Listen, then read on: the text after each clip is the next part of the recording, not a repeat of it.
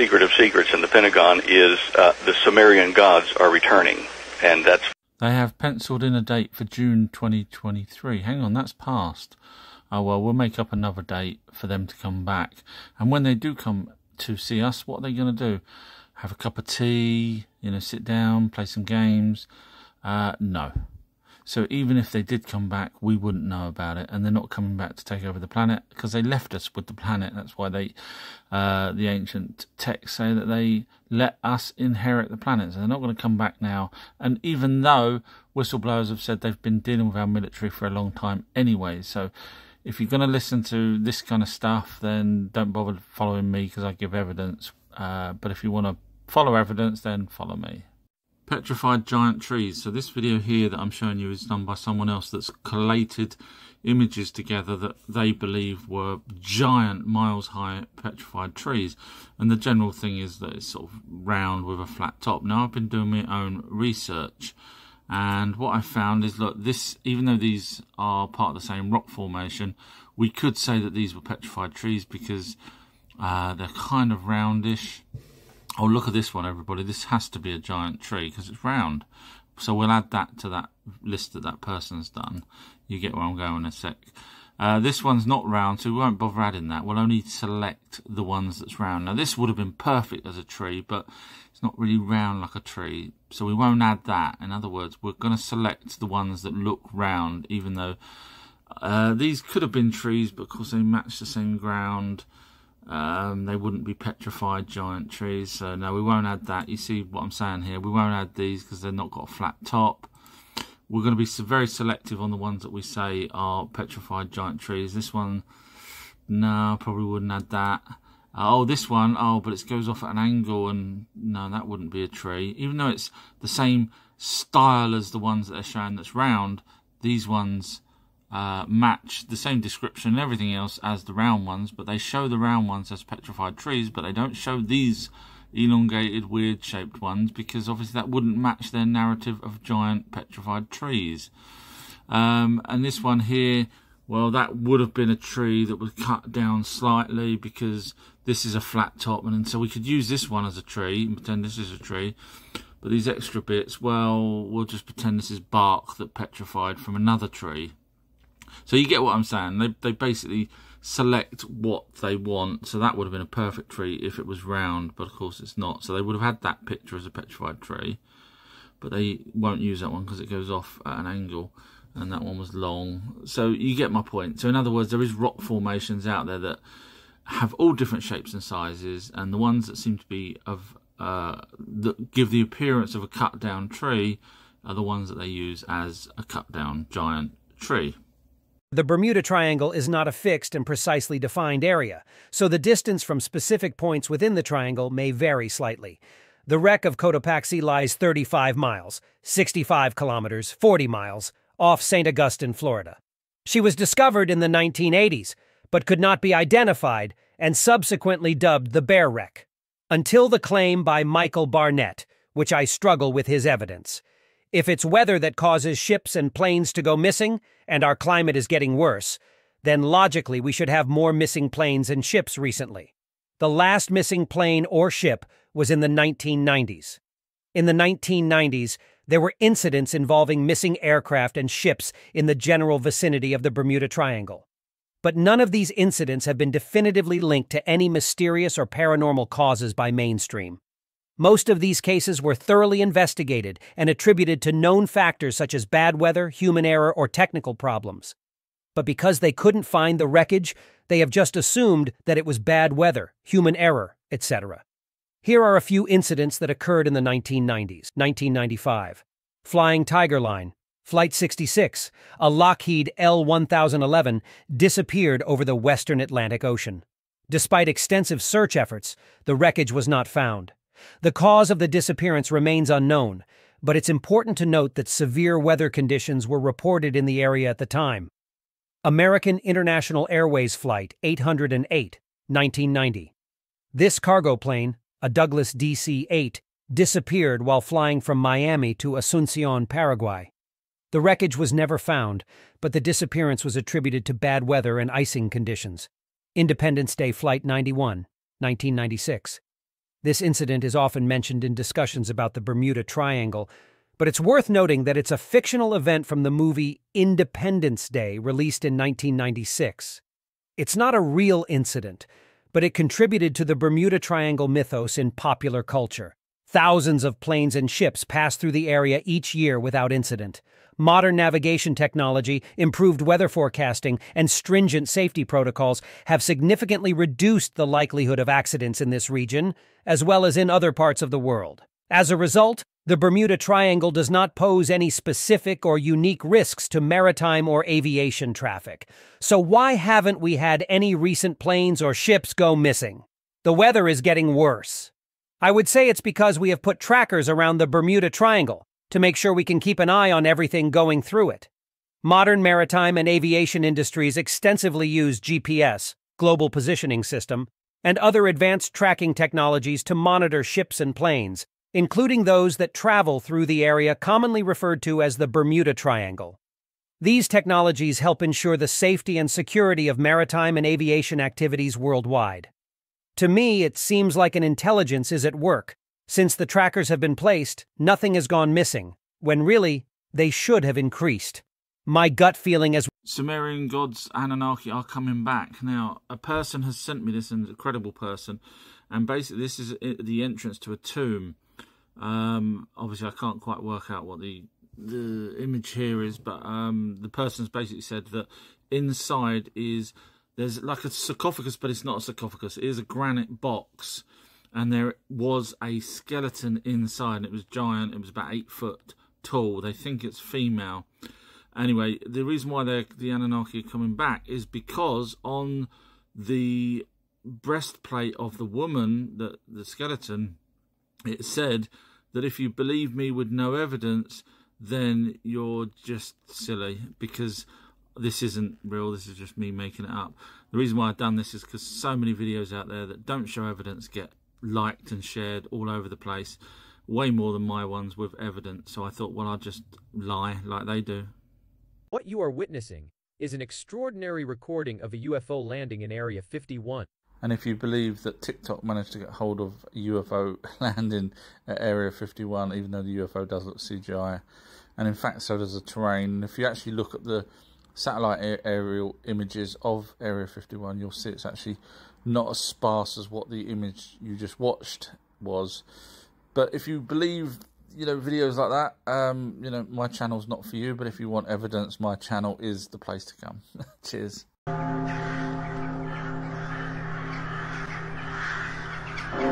Why do I bother? Yet another video where people make up crap and people share it and like it and Christ knows what. So no, the Anunnaki's home planet is due between 300 and 900 years. That's going by the evidence of Shahs, not by someone knocking up a video on TikTok. So if you actually want the real evidence, follow me instead of watching videos like that and then sharing those ones, and the ones where I give evidence you just all ignore. It's crazy. If you took that small crystal, don't forget it's live. There's energy moving there. It's matter just wrapped together and movement there. Now if you took a piece of copper wire, fine copper wire, and you wrapped so many coils around it, leaving one end loose, and then wrapped it with some mica, and then wrapped the rest of the coil around it, and leave the two wires, one outside the mica and one inside the mica, now you have a little motor. And it won't work the motor as it is. If you put it in a vise or something to squeeze it at the center, then the two wires will make a little motor run. It's what you call piezoelectricity. Now, in the case of this, supposing I put that up into a pyramid or a bigger crystal, then this is feeding that more energy and is continuous. Now, as you squeeze this to make it work, energy comes out, and as you release it, it comes back in again. It goes, it'll breathe for you. You'll never squeeze it empty, but as you release the pressure, so it fills itself again immediately, reaches balance. It has to stay in balance. And so you have a little motor there. That's one thing you can use your crystal for. Now, if you can imagine the 30-foot pyramid that I have, knowing that it contained energy and it's free-flowing, it's always coming in and it's non-stop. I said, well, why can't I harness this? Little crystals will do it. Why can't I harness a pyramid? I made myself 2 coils. One was just a small one like this, and it was electric coil, counterclockwise.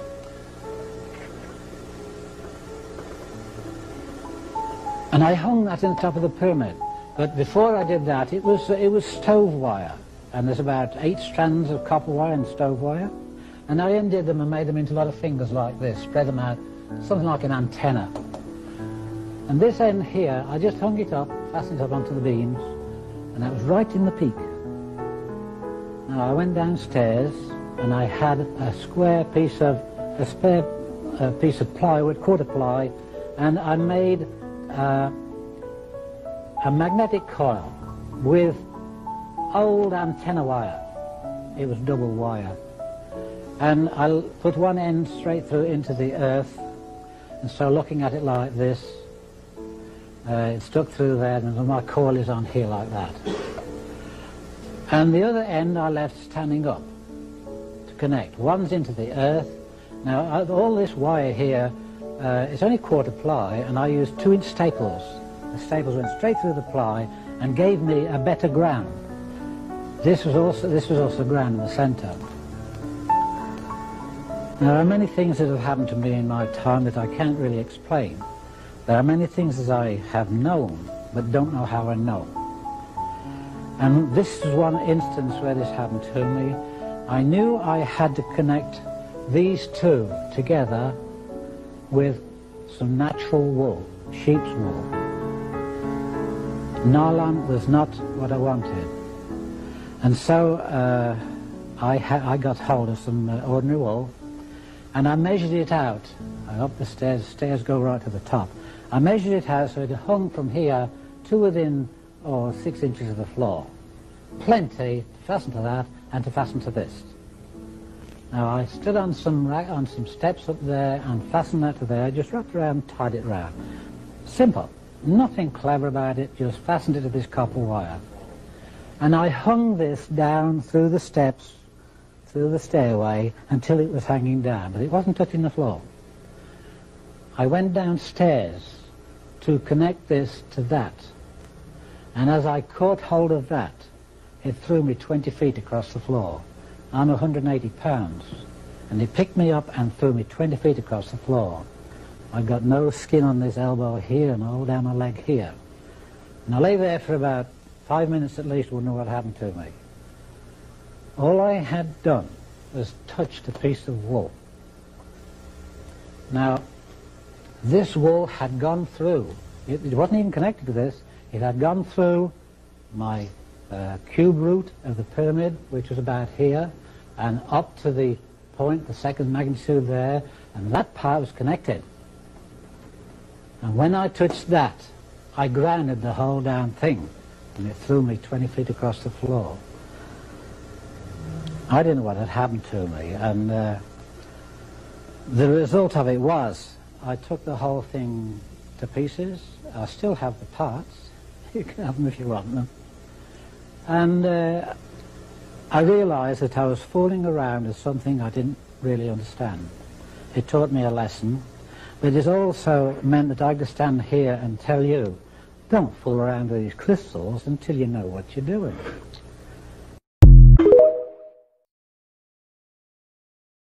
Or anything written explaining how God created El, Yahweh, Asherah, and other gods and goddesses. This lady was asked whether or not there's any books how God created the other gods and goddesses.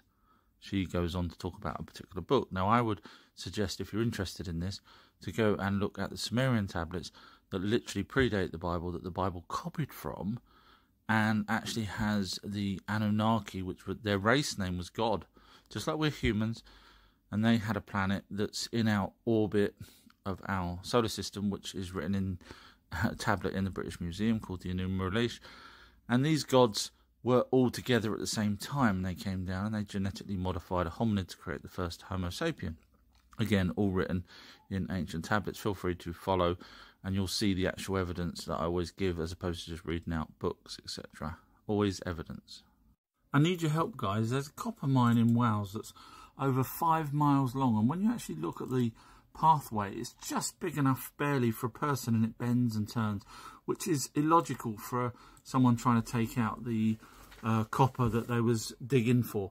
So what I'm trying to say, bearing in mind that's 5 miles long, is if that's your entrance to the cave or to your tunnel, why not cut wider? Now I know people will say, well, it's for stability of the mine, but it's ridiculous to keep going for 5 miles, just digging any angle you want, going round any which way, when clearly you must have found the copper to start with. Otherwise you wouldn't just go for 5 miles hoping to find it. You must have found some and took some out. So as soon as you find a place where there's copper, dig. Why don't they make it wider so that 2 people and 3 people can all start working? Any ideas? A study by HAL Open Science looked into the pineal gland and radio frequencies because the pineal gland has been found to have new form of biomineralization. It consists of small crystals that are less than 20 microns in length and that are completely distinct from the often observed mulberry-type hydroxyapatite concretions. These crystals could be the key to transmitting and receiving, like a walkie-talkie, HAL Open Science stated in a peer-reviewed paper. They focused on the physiological effect of microcrystals in pinealocyte cell culture under radio frequency electromagnetic fields, RF-EMF. Due to their piezoelectric nature, these pineal microcrystals could potentially interact with the electrical component of electromagnetic fields, especially in the frequency range of 500 MHz to 2.5 GHz, which includes frequencies used by various wireless technologies like GSM, DCS, UMTS, and Bluetooth. The authors propose that these crystals could be sensitive to certain radio frequencies, and their responsiveness might be detectable using methods such as MEMS, precision instruments, micro-tweezers, or by correlating electro-optic and piezoelectric properties with optical microscopy. I'll break that down. These pineal microcrystals could potentially interact with electromagnetic fields. It means the pineal gland could receive your pineal gland's output. Both are electromagnetic fields, thus telepathy. I'm not sure what to say now. Science appears to agree that it's possible to receive and transmit energy. A thought is energy. Nearly all the alien races I've heard about communicate using telepathy, even Bigfoot. But the only one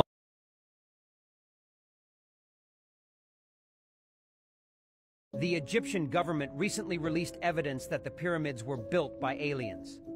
The video goes on to say that an archaeologist found what he thought was originally a toy, but he took it away. Long story short, it turns out to be an alien device, which is a load of baloney, simply because I have a friend that actually got married in the Great Pyramid. Do you know how many people's been in the Great Pyramid? A lot. There's even a website that actually has LiDAR scans of it. Do you think they're not noticed some sort of metal or metallic object as they do these scans? And yet people share this video, not my one but the other one, the full video of that, going, oh wow, look, it's believable, because the people, instead of I get frustrated only because I give evidence with my videos, whereas those videos don't, and they get more views etc than mine. It's just ridiculous how easy people are led to believe things. The Anunnaki were real back in them days. Now here is a lecture by the Morgan Library regarding a cylinder seal to do with Ishtar, who was also Inanna. Akkadian Ishtar, Inanna was Sumerian name for the same person. Listen to this gentleman down here. On the screen at the right is a fragment of a mold, and its impression is at the left. Though not a seal, it is clearly the work of a most accomplished seal carver. Even though executed on a small scale, it is less than 5 inches high. The fragmentary mold demonstrates another aspect of the complex iconography developed by the Akkadian artists, for expressing not a mythological setting for a god, but a real setting for an actual living god. Okay, I hope you heard that. A living god. So can we end with everything? These were gods, these were alive, the race name was gods, that's what we call the Anunnaki. Really need someone that knows the Bible to answer these questions for me, please. So in Young's literal translation says here, and that there is no other God except one, for even if there are those called gods, in other words there are, whether in heaven, whether upon earth, as there are gods many and many lords, and lords many. So basically we know heaven is space because it says so in Deuteronomy. And thou lift up thine eyes unto heaven when we see the sun, stars and moon. And of course we can see the sun, stars and moon. Everybody, we can see heaven, but we can't. We can see space. So therefore heaven is space. So when you read this now, plural gods and not the one, they are in heaven. So basically saying whether these gods are in heaven or on earth, how can they be in heaven unless it's a spaceship? Anyway, another part which confuses me, if you're still with me, the gods, having become like men, did come down to us. Now they would have come down from where? Plural. Gods come down from heaven, which must be space. Now this, I found this is quite interesting. This is the ancient tablets that the Bible copied from. These are Sumerian, Akkadian, Assyrian, etc. And yes, the Bible did copy from them because this predates the Bible and has got the same sort of stories in it. But what's interesting is there's gods in here. One of the main gods here is Enki. He's the one that created us, our Father who art in heaven. And we know that because literally it says so here. He is also called the Great Lord. Enki, the Great Lord. This is again in the oldest translation. So when it said here about and many lords, the Bible's confusing me because obviously we've got older texts that's talking about an Anunnaki race called gods. That's their race name, gods. And of course, Enki was actually the one that told Noah to build an ark, and that's all in the British Museum in these tablets. So I'm again asking any religious person, and no one will bother replying because they can't obviously, and hath said of hosts, God of Israel, that's single, yeah, one God. Obviously the Almighty God wouldn't be God of Israel because he would be God of everything. That's a bit of a come down. But lo, I am seeking after Ammon of No, and after Pharaoh, after Egypt, and after her gods, and after her kings. Now, if religious people are going to say to me, no, that should really be God, then should that be single as well? Because they can certainly write the word God without needing to add an S on it, as you can clearly see there. So if you're going to say, oh no, it's the Holy Trinity, all this stuff that came 200 to 300 years later to try and get round the fact that it says plural, what about the kings? Should that then say and her king? Why change that one? Because it suits your narrative of a single God, when clearly there's over 200 times it mentions gods in the Bible, plural, 200 times, but of course lest we not forget that. So can anyone give me any reason why it's talking about the same things that's in the ancient Sumerian texts as plural, but I keep getting told by people that no, there's only one God and he's going to love me forever and, you know, repent and all this kind of thing. But why does people not acknowledge the plural? Why? And please don't say it's the Trinity. As I say, that was added later to try and explain away the gods. Please reply. Please, if you don't, it kind of means that you have no knowledge really of what's going on, and I'm kind of right with the fact that they are tablets from the Anunnaki, which was the Sumerian and Assyrian, etc., and that their race name was gods, and that they do have spaceships in heaven, as written in the Book of Enoch, if you actually bother reading it, as well as other tablets, in fact. But yeah, please answer it. One person, please, with evidence. Don't just say I'm wrong. Please don't say I'm wrong. Just give me evidence. I've shown you evidence here. Give me evidence. That's all I ever asked. Absolutely astonishes me how people can post stuff without any knowledge of anything. So, for example, I get up someone saying that the Ojiji were less intelligent than the Anunnaki. They don't even know what they're talking about, because the Ojiji were actually just a young Anunnaki, and I've proved that over and over, and I offer to show them proof, and of course they don't bother watching it. In fact, they come back and change the subject. So I'm just saying, in life, it's probably better just to admit you don't know something, listen to someone that knows what they're talking about, or don't say anything. Don't make up stuff that you really don't know in your heart that's true, because someone like me will ask for the evidence, and of course those people then just back away, or, you know, or try and attack me with a different angle. So yeah, evidence helps in these situations. Feel free to follow. I won't lie to you guys. Wouldn't it be amazing if God was actually in the same place that the Anunnaki were? Well, have a listen to this. Whoa, there are some loaded symbols in there, are there not? And there's probably some resonance for you because the Genesis story comes out of Mesopotamia. There's no doubt of this. So that is, you can read that yourself. So why that's amazing is because obviously God ended up being in Mesopotamia, which is here. That's Euphrates and Tigris. Now, if we have a look here at the ancient Sumerian text, we'll see that Father Enki, yes, he's our Father who art in space, heaven was space, had lifted his eyes across the Euphrates. So we know they were in Mesopotamia. So is it a coincidence that the Almighty God that deals with Genesis was actually exactly the same place as the Anunnaki, that their race name is also called gods, just like we're human? Pyramids were built for time travel. It says so here in the Express. Time travel, shock, speed of light, proof of aliens, etc.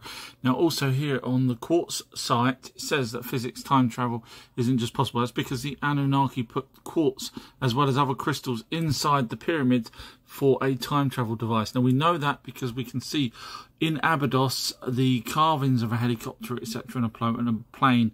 Now who else has seen that? Yes, Leonardo da Vinci did visit Egypt, and that's why he had the time travel knowledge to build and design a helicopter. Sorry guys, I lied to you. I'll explain in a second why. So this gentleman here has a video, but it's not his account that it's being shown on, someone else's. And when you watch this video, you'll see... When you're reading these stone tablets, you're looking backwards in time, and you're getting as close as... So basically, it really doesn't say anything. Whereas the fake video that I done, that I lied to you guys on, which was the time travel video, which was sensational and actually almost has a bit of evidence, you'd think would get more views and more followers, etc., but it doesn't. So this video here with Billy on got 117 likes, got 14 shares, and 988 hearts in roughly the same time that mine got 1 share, 9 favourites, and only 77 hearts. So it does appear that it looks like I have to show my face. That is me. Sorry. Now hopefully I might get more followers. Hi, this is a message for Billy Carson. So I keep getting lots of people sending me videos of yours where you just do the sound bites and you don't actually show evidence. I show evidence. And a lot of the stuff you say I can't find. So for example, one video you said that the Anunnaki called themselves blackface. I can't find that evidence. There's so many videos, pretty much most videos you do, I can't find the evidence for. So I was just wondering, is it at all possible in the future, instead of just doing these sound bites, because people believe you when you just do the sound bites. I could do sound bites all day long and say stuff that I can't prove. So I'm just thinking to sort of stop people thinking that you're either telling the truth, or people like me saying, hang on a minute, I can't find the evidence. Could you just maybe in future, instead of just doing the sound bites, actually show the evidence like I kind of do on my videos? That way it will clear up any, problems, because I'm interested in what you're saying, obviously, but I can't find the evidence. Thanks. So this person's replied to a video that I done asking Billy if he wouldn't mind showing evidence instead of just sort of sound bites, instead of just standing at a podium and talking. So this person thinks that I don't like Billy because I obviously called him out and asked for evidence. And this person said that on Billy's website, which is Forbidden Knowledge, Billy shows evidence. So I've gone through his website, and the closest I can get to is this bit here where it says Forbidden Knowledge TV. So you click on that, and then there's loads of different videos, including cooking ones and stuff like that. A lot of them don't appear to be Billy's either. They seem to be someone else's, other people's. But anyway, so here's one that's Billy's. I'm just going to press play. This is why they would bury themselves in tombs And with you'll all get... their riches. Now, anybody with any kind of common sense knows that these riches are not wrapped in the mummy wrap. So why would the riches go with me to the next round? So he's doing exactly what he does on the videos that I point out. He's not actually giving the evidence. Do you know what I mean? It's just showing videos and talking. Whereas if you go to my website, and this isn't a plug, I'm just saying, if you go to my website and click on any video, I'll click on this one here. Anunnaki gave us barley. I've got a treat for you guys. And this look, is a reading by me, don't worry. Of the translation, so I'm showing evidence. So my video, every single video that I do where there is evidence, I say it, and if there isn't evidence, I say, you know, allegedly or apparently or I believe. So there is no hate there. I would love Billy to be on the same page and actually give out the evidence so that people like me don't need to ask for it. That was all it is. Because some of the stuff that he said, I found evidence to the contrary, and that's why I'm asking him for his evidence, because I want to learn, and if he's got the evidence, show us. Unfortunately, on his website, you have to pay just to watch his videos, by the looks of it, but he's behind a paywall. But that's fine, that's just, you know, it's totally up to him, but at least give the evidence if you do have the videos behind a paywall. That's all I'm saying. Were the Anunnaki gods blue? There's some researchers out there, not going to name names, that say that the Anunnaki were blue and black and white because in India the gods are painted blue. That's the assumption, which is a really bad assumption in my opinion. Because in Egypt we've also got yellow people and brown people, we've got white people and so on. It doesn't mean that they were all of those colours. And now if you actually do the research, you'll find that the blue distinguishes them from mere humans. In other words, blue represents the sea and sky, which is also in India as well as in Egypt, if you have a listen here. I'll just dangle that out there for another talk sometime. But this is the god Amun, typically shown in human form, but sometimes associated with a ram. He is sky. If he's painted, he's blue. He is the sky, he's hidden. His name Amun means the hidden one. TikTok may have shadow banned me. My views have gone down to 10s and 20s, but that's okay because TikTok doesn't know this secret. I'm actually happy if just one person watches my video, so I win. The Enlilites initiate the Second Pyramid War.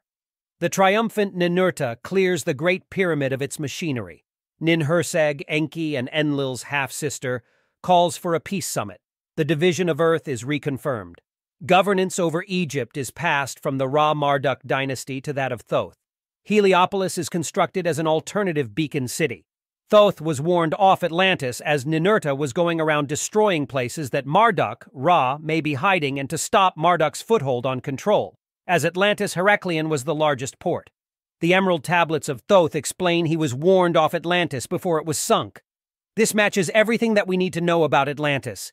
We have the dates matched perfectly, ancient texts agree, and even some of Plato's writing matches. I don't think all of Plato's will ever match. I think he had to fill a book to sell. Adding his own details made sense as no one back then would be able to verify everything in his book.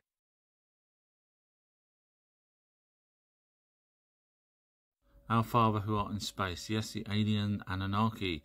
If you're religious, please move along. You won't want to watch this. So in the Bible, it says gods plural over 200 times. And of course, the Anunnaki race name was gods. Genesis actually happened in Mesopotamia. Guess where the Anunnaki were? Over the whole planet. Yes, they were in Mesopotamia. The first 6 days, obviously, in the Bible. But we actually have the text where it shows that Enki was here for the first 6 days and tells everyone to rest on the 7th. Garden of Eden was actually on a spaceship originally with Adam and Eve. Yes, we've got the text for that. They were there for 24 years. Creation of man. Enki obviously said he did it. This predates the Bible, and we do have fused chromosomes. Noah. Enki warned Noah the tablets in the British Museum as opposed to God. Enki being one of the Anunnakis. The Great Flood. Noah was saved by Anunnaki. We've got the evidence of that, and so on. Is there any religious people out there? Please have a word with this person. Someone's really done a number on her. If you read all her comments, literally she's saying that demons wrote the 2 million tablets, that in the hopes that in the future, thousands of years later, we could actually translate the Sumerian language, which was really a bit of luck that we managed to do that because of a cave finding... Anyway, long story, but yeah. And of course, demons, the original word for demons was meteorites, just like dragon was a comet. And you can't describe a demon. You can't describe a monster. And that's because there is none. A demon is just a name for something you give to something that you find evil. But this woman is really, really, I pity her. So if there's any religious people, have a chat with her and explain to her that it's not quite the way that someone sold it to her. Please, I'm trying to help. Wow, this is interesting. So I did a video saying that another video that shows a UFO landing in Area 51 is fake. And this person who doesn't follow me has wrote, "Oh, you're one of the paid off ones," meaning I'm deliberately debunking UFOs. Now, obviously this person has not watched any of my 1,000-odd videos, didn't ever see my other documentaries where I prove various things that no one else has ever come up with. And if I'm being paid, it's certainly not going into my bank. And also, I am actually anti-establishment and anti-elites. So they certainly wouldn't want to pay me. So if you let me know who's paying me to give out the amazing information that I do, then, you know, feel free to write a check or something, because I'm not being paid. Yahweh is not who you think. It's not Enlil. Yes, I've done it again. I have now worked out who Yahweh was, and I've also worked out who El was. If you don't know who they are, maybe it's a good time to start following me. I'm also the person that's actually done who Jesus' real father was. 20-minute documentaries on YouTube. You can find it on my website. Just go to search at the top bar. There's so many documentaries and things that I've done. outruehistory.co.uk, and search and just go down for who Jesus' father was. So, the actual documentary on who Yahweh and El are will be on my Patreon page this coming weekend. So, hopefully you'll all enjoy it. Magnetic field. The plane of inertia is where we get the word planet Earth from. If that's the case, then the Anunnaki who named the planet Keokai would have also wrote down about the inertia, etc., for you to be able to work out that that's how we got the name planet Earth. So could you show me the Sumerian tablets where it says about the inertia, etc., creating the name planet Earth? Because all I know is that the Anunnaki came down and they'd already named all the planets in our solar system, and that's written in ancient texts. So if you could just give me the evidence for what you said, that'd be great. Thank you. Our moon is a spaceship, or so you may have been told. Now, the reason why people tell you that is because our moon faces one way all the time, and according to scientists, there is no such thing as a planet or a moon that faces one way all the time, because it's just theoretically impossible. However, recently, in fact, just last week, astronomers spot an Earth-sized planet with a lava hemisphere. Now, if you go down and carry on reading, the newly spotted planet, sorry, I'm terrible at pronunciations, called HD 63433, D is tidally locked, meaning there is a day side that always faces its star and a side that is constantly in darkness. So can we end with the moon being a spaceship because of that reason? The moon's hollow because aliens have been mining it out for a long time, and so has the Nazis, and so has the American military. That's why it's hollow. To mine all of the resources that they needed from planet Earth. Not to mention, the reptilians were not very happy. This person is saying that the reptilians owned planet Earth and that the Anunnaki came here to mine for gold. Part of that's right, obviously the reptilians isn't. So I'm asking the person that's done the video, please stop making up stuff. You've not done the research. You're just copying other people that's got it badly wrong. I'm asking for evidence that the Anunnaki knew reptilians, as you just said, and I'm asking for evidence that the reptilians were upset with the Anunnaki, as you just said. When you realise you can't give me those bits of evidence because there is none, please just stop putting videos out where people seem to think they know what they're talking about but don't, because it really is not good for the real researchers out there. The Bronze Book was merged with a Celtic wisdom text called the Coal Book. In his full video, he goes on to say that the text was originally this, and then copied, then transcribed, etc., etc. And then in the end, he says, go read the Colburn Bible. To me, that's more like the normal Bible that we have now, where it's a copy of older text. We know that it's got Greek copies from it, it's copied Egyptian, it's copied Sumerian, Akkadian, Assyrian. So in other words, if I was going to look at anything, I would always go back to the original source, not the copy of the copy of the copy, and then with people's own interpretations added to it. And that generally goes for everything in life. You always go back to the original. Don't bother going with the copies that people's man-made changed. It's just not worth it. I appreciate that someone actually replied to my last video, so thank you, Wendy. The problem we've got is I gave an abundance of evidence showing that the Anunnaki were the gods in the Bible. And what you've done is you've just said, no, any gods in the Bible are just lesser gods, but still gods. So that's kind of, at what point in the Bible does God say, do you know what, I made some lesser gods? Because obviously if there's only one creator, then he decided to make lesser gods. But we do have the text where Enki tells the other 49 Anunnaki to catalogue things for the first 6 days and then rest on the seventh. So everything that the Bible's got, we've got that predates the Bible in older texts. So I know your narrative is single God, single God, single God, but I'm just asking you, why are you not looking at the older text that actually predates the Bible that the Bible copied from? I just still can't grasp that. Okay, please show me the evidence of this. I've been researching for 40 years, never come across any evidence of reptilians being on the moon, or that the Anunnaki first settled on the moon to look for gold. So if you could show me the evidence, thank you. Heaven and hell are not places, they are mind states. Heel is hell, the root shock. Oh wow, so the Anunnaki, when they told us that heaven was space, because they say that in heaven you can see the sun, stars and moon, same as the Bible. So if it's not space and it's headspace, then all the people that went into the headspace, such as Ezekiel and Enoch, etc., that went through the firmament, yes, there was only a handful of people that ever mentioned the firmament. Why YouTubers end up saying the firmament's a solid dome is beyond me. Come watch my videos, I won't lie to you guys. So anyway, yeah, heaven isn't headspace. Otherwise, Anunnaki wouldn't have been writing about their planet being in heaven, which is space. Planet Nibiru, if you're interested, I show evidence of all of this stuff. You know, when you say amen, you're actually praying to Marduk, who was a god of Babylon first, but eventually became the main god. He was an Anunnaki alien, and the evidence is here in a YouTube video called Jesus Real Father Named by Our True History. This person's replying to a video where I said the moon is not a spaceship. And so it's all about evidence. So we have the Anunnaki Relish in the British Museum, which names all of the planets in our solar system and explains how the moon got here 4.5 billion years ago. And that was written by the Sumerians, which would have been done by the Anunnaki. We also know all the names of the planets because of the Greek gods, which we didn't even know all the planets at that point, and yet the Greek gods seemed to do it. And of course they were the same Anunnaki gods. So that's the evidence to say that the moon were called Lapmu and Kingu, two different names but same celestial body, was here 4.5 billion years ago.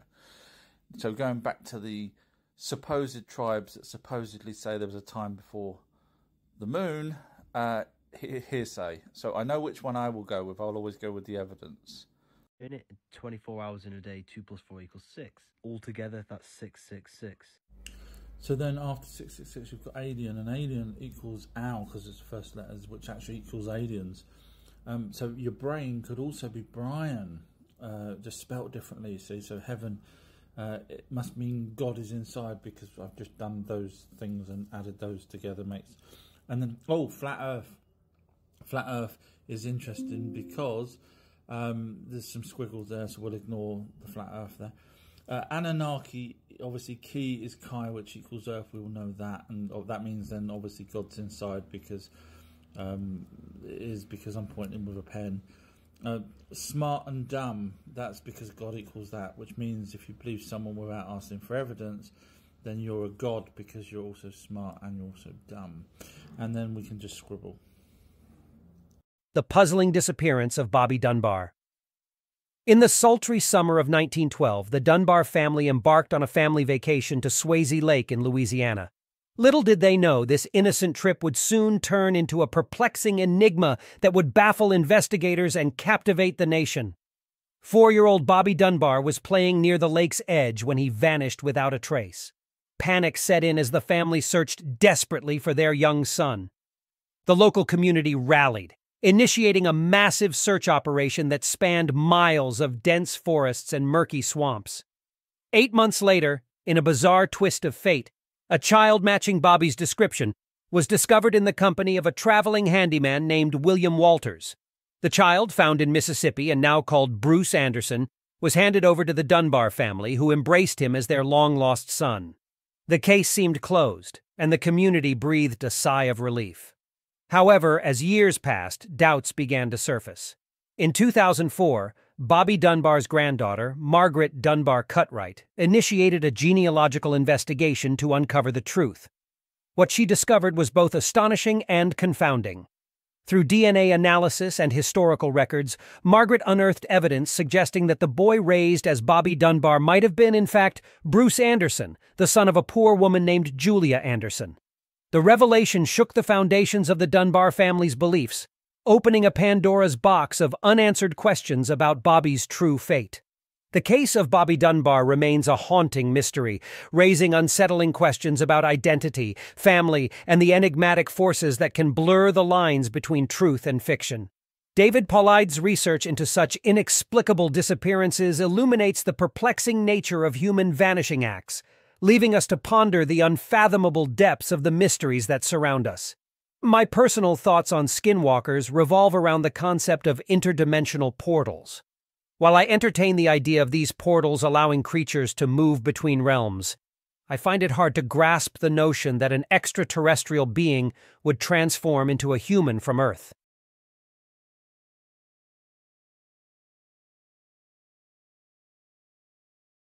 Space is fake and aliens are a lie. Couple of problems with this. If there is no space, could you explain what Halley's Comet does? Please don't say it's in water, because it's got a long tail, and as you know, it would also need to be powered because it goes round every 60-something years, and we've been tracing it for over 1,000 years. And obviously, if you say it's in our inner space, therefore it's still space. If you say it's in our atmosphere, then tell me how I could magically fly around every 60-something years. So that's the first problem, which you won't be able to answer. Second one is, you say aliens are not real and fake, but there's people such as Betty and Barney Hill that didn't even know about aliens, and they only found out after hypnoregression. So they're not the ones that's actually making it sound fake. We've got the evidence that the Anunnaki created us in their image, fused chromosomes, etc. So if you wouldn't mind just answering these questions, that'd be great. Thank you very much. And for the past 40 years, I have been channeling an extraterrestrial entity that I think it's amazing that the American military haven't taken someone like him, bearing in mind Uri Geller was actually used by the CIA for 5 years using his skills. And of course then you've got people like Phil Schneider that saw an alien, described it, and then unfortunately was unalived, if you know what I'm saying, by mysterious forces. So when you've got someone that can actually give us information about our past, our future and technologies, etc., I think it's lovely. Even though he did research back in the day, it's amazing that someone that researched this stuff ends up being the same person that gets channeled. That's great. But it's amazing the military haven't, nabbed him or done something to him. So thank you, military, for, giving us this person. Did you know that this tablet here in the British Museum, held by Ivan Finkel, the head curator of the British Museum, is the tablet that God tells Noah to build the ark? Unfortunately, did you know that it was Enki that's on the tablet, not God? Enki Anunnaki. Breaking news, archaeologists redate Babylon's Ishtar Gate using Earth's magnetic field. It's not that impressive. However, what is more important to me is here in Ishtar's Gate, as you can see, there is this creature. This creature was Marduk's pet, as you can see in a relief there, and then in a sort of fleshed out version of it. And obviously we don't have that now. So that was Marduk's pet. However, Ishtar had the lion, and Ishtar would be seen most of the time standing on a lion. And here's another relief based off of that. So she always seems to have a foot on a lion, and here again on a lion. Now, you'll never guess who the Indian god Ishtar was. Obviously, Ishtar's Babylonian, Inanna was Sumerian, same person, goddess of love and war. But it was Kali, standing on a lion, same pose as well. In the remote mountains of early 20th century Tibet, a mystical order of giant... I'm shocked by the people that liked and shared that video. It's AI, computer-generated AI. Trains, they were doing a lot of what looked like cloning with children. And if you look back... I have no idea why people sharing these types of videos and believing in and everything else. so if you're going to clone someone, certainly back then, you don't have the incubators out on show. You don't invite photographers and press and everyone else to come and have a look and then allow those pictures to be sent out because you're doing something. Cloning would have been totally banned back then, I'm sure. So, you know, just a bit of common sense says, do you really think they're going to show the cloning facility just like that and have photographs taken and printed out and put in newspapers? Just common sense, really, guys. Come on. Here's Billy Carson explaining who Yahweh is. Yahweh, which is we know is Enlil in the modern day Bible. Actually, I thought the same thing, but unfortunately I did a deep load of research, and in fact the time frame doesn't even match Enlil. So when you do the amount of research that I've done, you realise it's not Enlil, which was one of the Anunnaki. It is someone different. It's still an Anunnaki. I won't spoil it for you, but if you go to my website, ourtruehistory.co.uk, I have done a 20-minute documentary, and I mean, if you watch my documentaries, they are very, very good. In fact, I'm the guy that told you who Jesus' real father was. I'm the guy that's told you where Atlantis was. I've done so many things, and no one's debunked them because I use evidence, proper evidence, real hard evidence. So anyway, go to my website, ourtruehistory.co.uk, type in Bible or whatever you want, Jesus, God, and then scroll down until you find the video that you're after, which will be who Yahweh really was. It's under Bible. There we are. As well versed as I am in the ancient Sumerian tablets, there are many that I've not read. And I keep saying to people, I've not seen them. Even though Zachariah Sitchin has mentioned them, I've not actually read the translations directly myself. And that's because certain places like the Library of Congress, the Rothschilds and the Moorhen collection have managed to get the tablets and translate them. But not all of them has been translated. So, for example, the Moorhen collection here of books is very good because he was allowed after 7 years of trying to get to read some of the tablets from the Rothschilds. They allowed him finally. So he's done some books here that's also audio books. So in other words, I'll probably never get to read the original translations because they're owned by people that don't want us to know. So yeah, that includes the ME tablets as well, which is a shame. Father Bennett, this is for you. Please listen carefully. So although this video here says Father Bennett being nasty to an innocent man, I'm actually talking about something different. This is someone else's video that he's replying to. So on one of my lives just now, I had a person say to me that you blocked him because he asked you about the Anunnaki and you said that you don't deal with rubbish basically on YouTube. So Father Bennett, it's time to call you out, I'm afraid. So here in the Bible, this is the Young's literal translation. If you don't know what that is, then you shouldn't be preaching. Now that I have known that Jehovah, which was Enki, by the way, is greater than all the gods, plural. And they call for the people, this is again further down, and they call for the people to the sacrifices of their gods, plural. You guess where I'm going with this, but keep going, keep coming with me. Because you blocked that person. I will not block people on my live chats. If I don't know the answer, I will say I don't know the answer. So this is for you. And anyone that knows Father Bennett, send him this video, because it's time that we cut the rubbish and we get straight to the point. And if thou really forget Jehovah, thy God, and hast gone after other gods and served them. Now, people pick and choose what they want from the Bible. They'll say, no, it's just one God. I serve the one God. I've seen you, Father Bennett, cry on your live chat saying, I serve the one God. I don't do this for money. Yeah, I've seen you do that. So you're going to pick and choose. So you're going to say, these are not real words, but the ones where it says one God is a real word, but plural is not. Then you'll say, I'm sure, that you'll throw in the old Holy Trinity. However, the Holy Trinity was added 200 to 300 years after the Bible was complete to get around the fact that now there's plural gods, or there was always plural gods. Obviously, Genesis 1:26, you know what I'm talking about there, when they created us in their image. Now, it's a copy. Now, the person that you blocked said, do you know about the older texts? And you obviously blocked him because you know in your heart you've got 100% faith, haven't you? No, you haven't.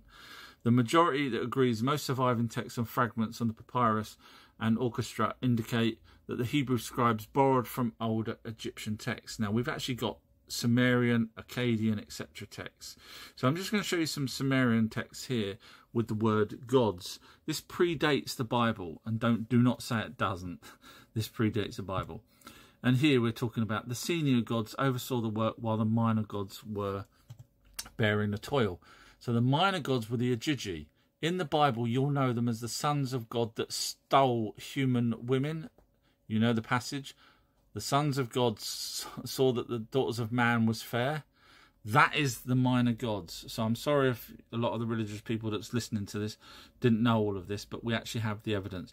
So the Anunnaki is a name that was given to a group of alien beings which were 8 to 12 foot tall, pale skin, blue eyes, blonde hair. Funny that's where your God comes from, isn't it?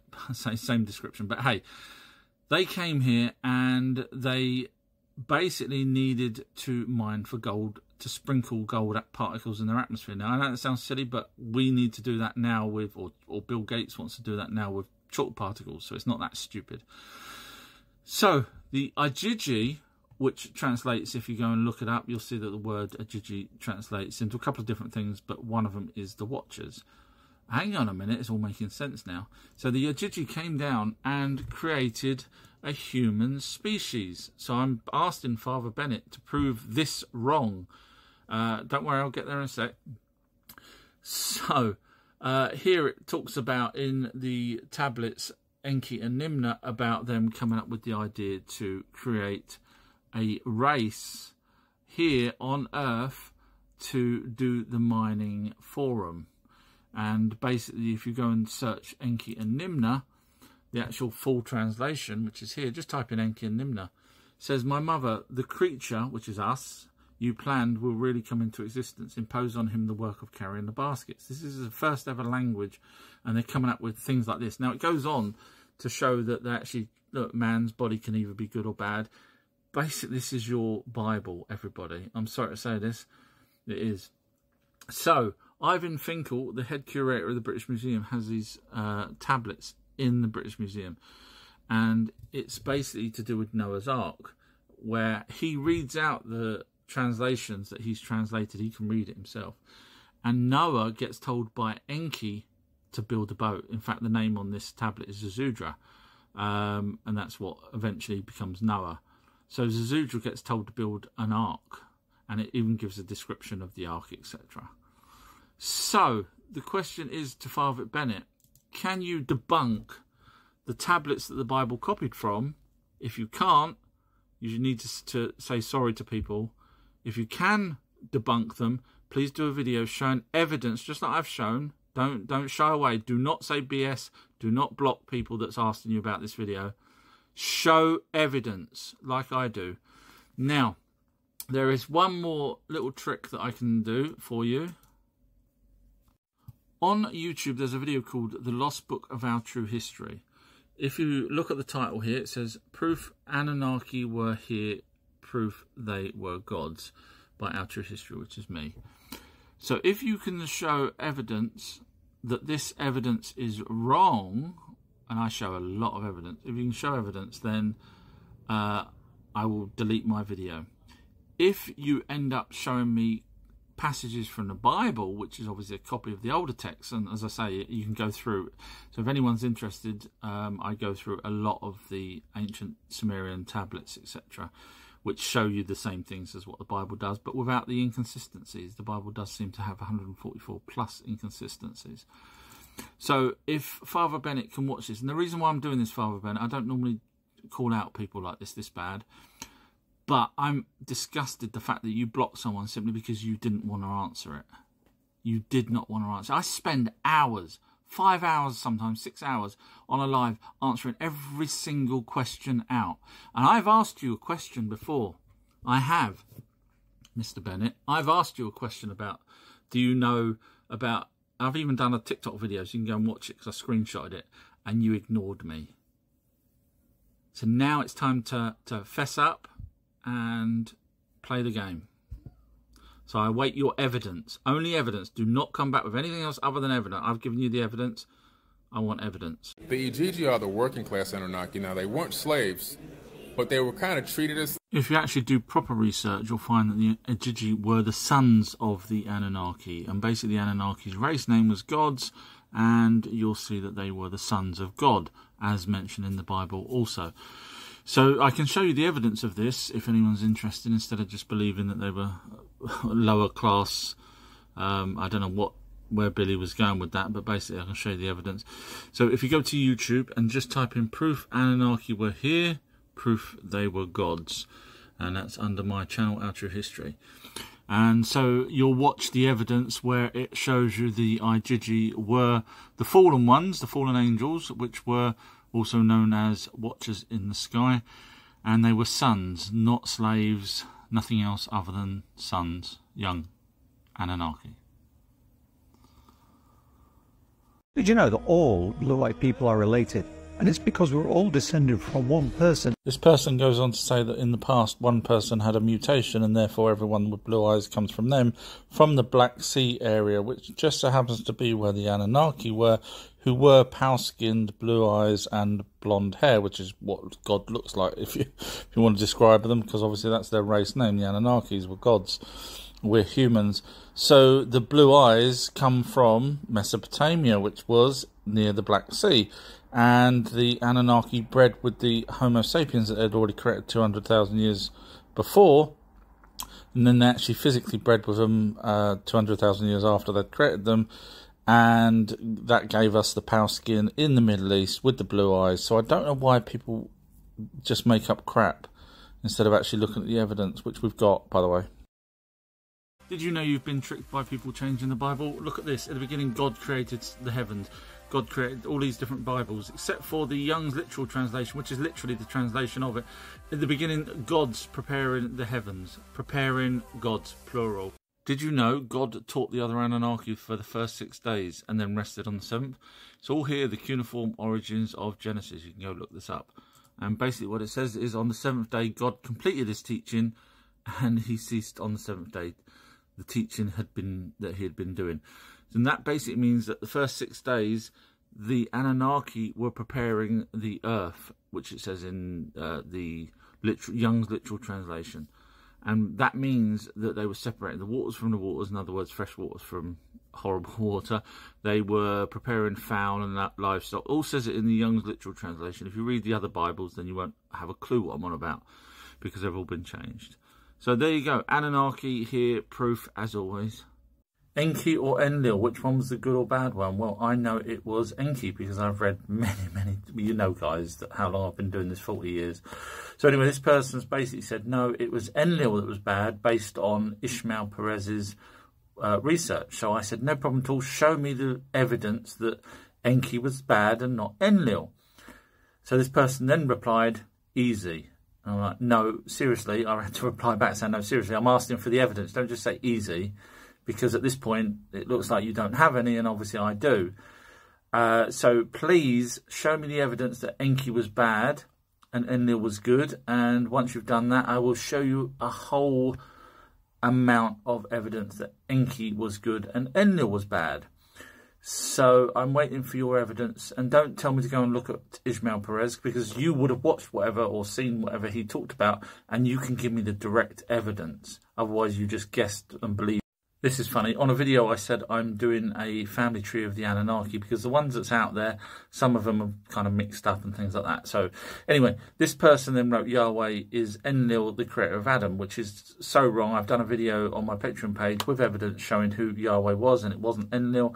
In fact, Yahweh, the name, only is a few thousand years old compared to Adam, who would have been 100,000 years old, not Adamu, which I'm guessing is what you're referring to when you say the creator of Adam. You're actually getting two mixed up, from Adam to Adamu. But and Adamu was over in South Africa 300,000 years ago. So anyway, either way, it wasn't Enlil, it was Enki that created the Adamu. So anyway, I asked for evidence from this person, and do you know what he done? He sent me one of those family trees that's online for the Anunnaki, which is the whole reason why I'm doing mine, because they get mixed up. And he's proved my point. So thank you. That's why people should look at my family tree of the Anunnaki. morning star be the same being as Lucifer, whose name in Latin... I'd have a few problems with this because, one, Lucifer was only ever mentioned once, and that was in the 1978 New International Version.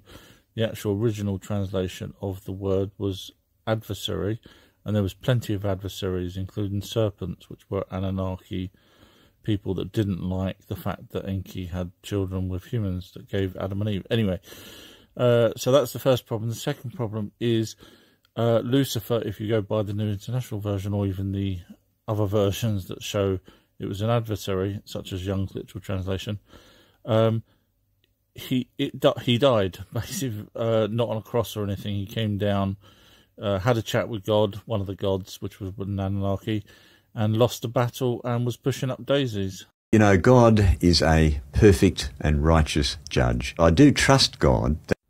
Gods have been proven to be the Anunnaki alien race called gods. Go to my website, scroll down to where it says click here on the homepage, and that's your evidence.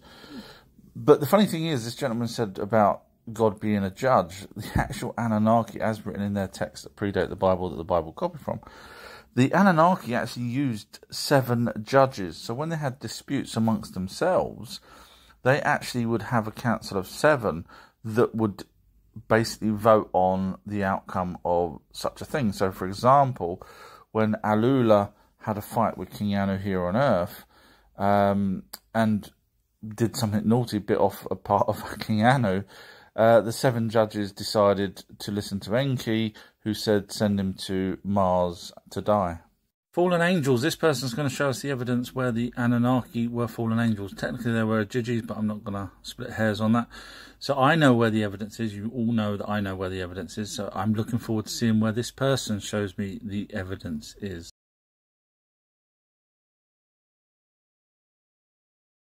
Lots of people have asked me for a family tree of the Anunnaki, and I've actually started it now, and I will let everyone know when it's done.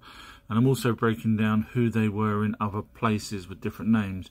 Now, I know there's a lot of family trees on the internet, and you'll find that each one seems to have something slightly different from another. So with my knowledge, I'm not saying I'm better than anyone else, but I'm just saying that with my knowledge, I'm going to be creating my own family tree, which for me will be the definitive family tree, as opposed to these other ones that all seem to have different things in them. So as soon as that's done, keep following, and I will let you know when it's finished. It won't be probably the end of the week. Thanks. One approach to investigating dowsing involves using instruments like night vision cameras, electromagnetic field, EMF detectors, or radio frequency, RF scanners, to see if there are any measurable changes in the environment when dowsing is being performed. However, these attempts have not provided conclusive evidence supporting the effectiveness of dowsing. This doesn't take into account that there are technological advances every year. Here are just some of the groundbreaking cameras that see way beyond the human range. Infrared cameras, developed since the mid-20th century for various applications, widely used in night vision and thermal imaging. Ultraviolet cameras, developed in the mid-20th century for scientific research and forensics, capturing ultraviolet light. X-ray cameras, developed in the late 19th century, widely used in medical imaging, security, and industrial inspection. Thermal imaging cameras, developed in the mid-20th century, used for heat detection and thermal imaging in various fields. FLIR cameras, forward-looking infrared, introduced in the 1960s, used for thermal imaging in military, industrial, and scientific applications. LiDAR cameras, LiDAR technology, light detection and ranging, has been in development since the 1960s, using laser light for measuring distances and creating high-resolution maps. What I'm trying to say is just because we can't see something today doesn't mean we won't be able to in the future.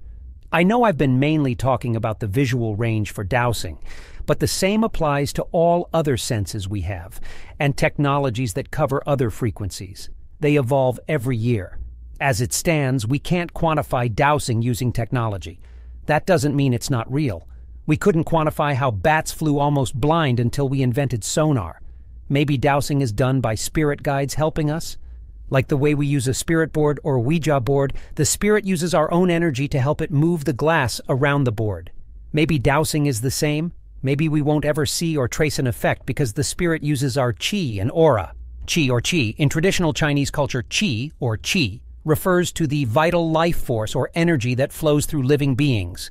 It is an important concept in various Chinese martial arts, traditional Chinese medicine, and philosophy. Aura.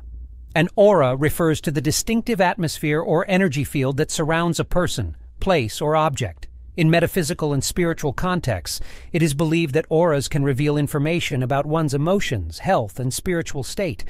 The problem with dowsing is unless you do it yourself and get results, it's easy to be a skeptic. The same goes for ghosts. Until you've used a spirit board and seen the glass move to the correct answers, you can dismiss it. Let's see what skeptics say about how dowsing works. Dowsing, an ancient practice involving walking over a field with a Y-shaped twig or stick, known as a divining rod, to detect underground water, has been known to vary in effectiveness among individuals. Despite being widely regarded as pseudoscience, I personally find the concept of dowsing plausible due to a hypothetical mechanism I have envisioned. This mechanism is based on the idea that humans have a natural predisposition to recognize certain landscape features, such as potential water sources.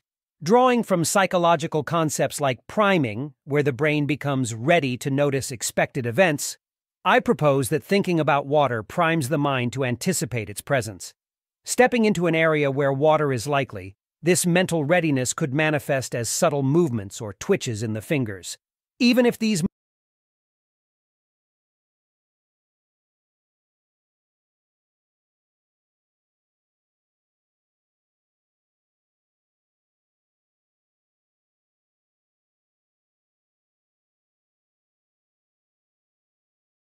This person wrote, so you haven't checked out the DNA that was left on the Shroud of Turin. So, in other words, Jesus' DNA. In order to know that it was Jesus' DNA, you'd need a controlled sample of that. In other words, someone would need to go back in time, grab a sample of that, and then say that that was Jesus. Otherwise, it could be absolutely anybody's. Unfortunately, I know you want it to be Jesus, and then you also wrote, and also the Holy Grail, the blood that Jesus left. Again,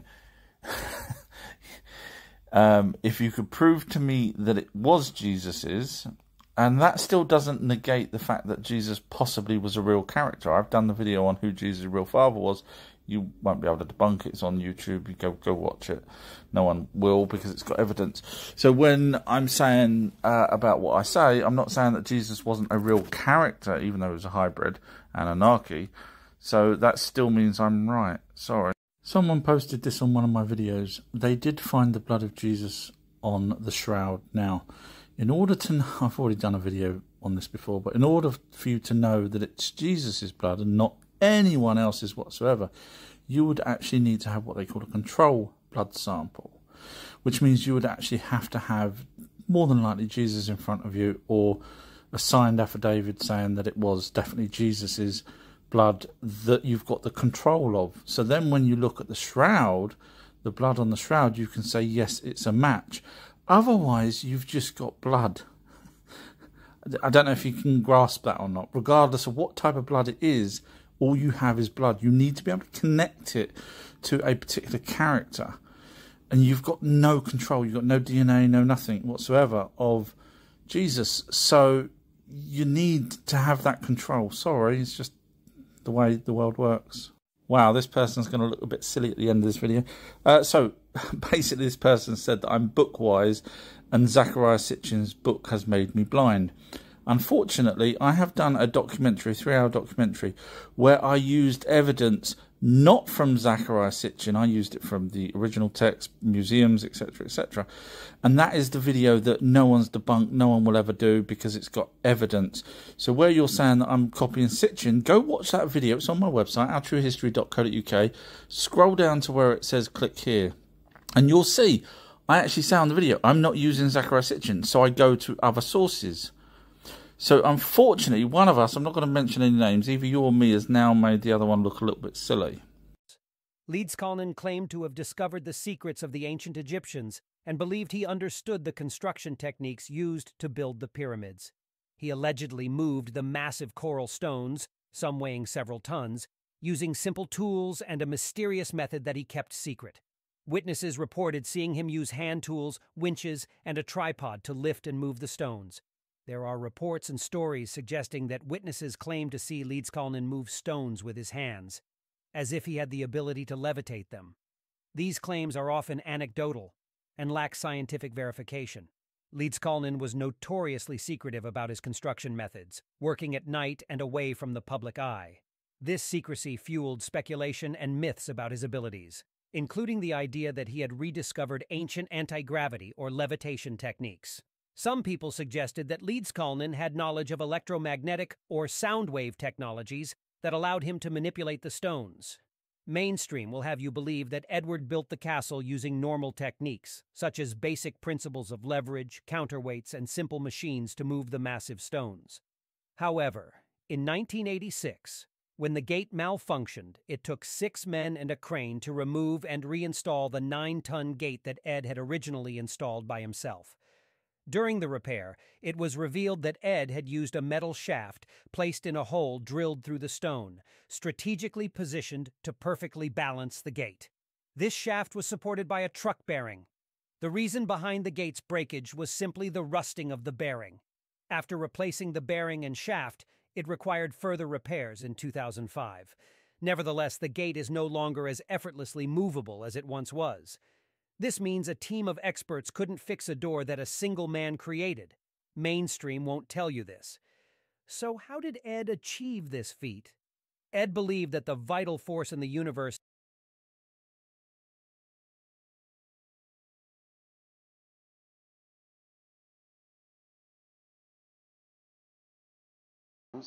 to create the idea of certain kinds of human-animal hybrids.